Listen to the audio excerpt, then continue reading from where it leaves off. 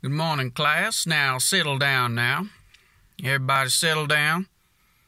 Y'all shut the hell up now. All right, thank you. And welcome to this second class on animal physiology. Now, if you recall, we were discussing the animal brain and where does aggression come from. Now, can anybody here tell me in this class, why is it that alligators are abnormally aggressive? Anybody? Anybody was paying attention the last time?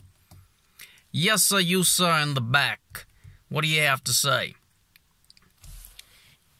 Thank you, Colonel Sanders. Mama said that alligators are angry because they got all them teeth and no toothbrush. Well, really, Mama says that alligators are angry because they got all them teeth and no toothbrush. Wow. Holy hell. All right, let's give that another try. Anybody else in here with half a brain? Yes, sir, you, sir, in the front. Thank you. Alligators are actually abnormally aggressive because of an enlarged medulla oblongata, sir.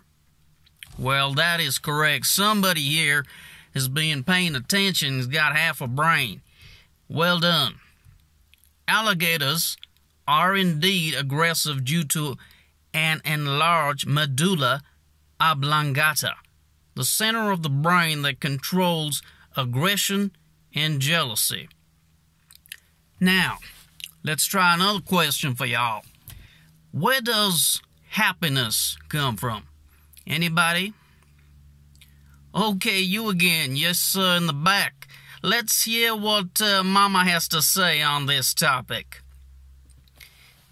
Thank you, Colonel Sanders. Mama says that happiness comes from magic rays of sunshine when you're feeling blue. Well, everybody, Mama is wrong yet again. No, Mama's not wrong, Colonel Sanders. You're wrong. Really? Well, it looks like somebody's got a problem with their medulla oblongata.